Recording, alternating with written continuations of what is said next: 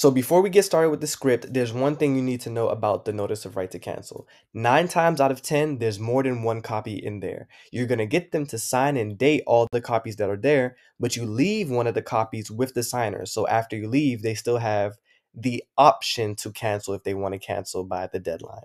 And then you just put the rest of them in the package again, okay? Now to the script.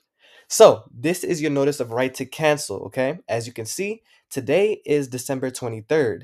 And you have until midnight, December 27th, to decide, you know what, I don't want to do this anymore. On that day, you will sign and date inside the box. Today, we're signing and dating below the box. Not in the box, below the box. If you sign in here, that means you want to cancel. So we're signing down here. Okay?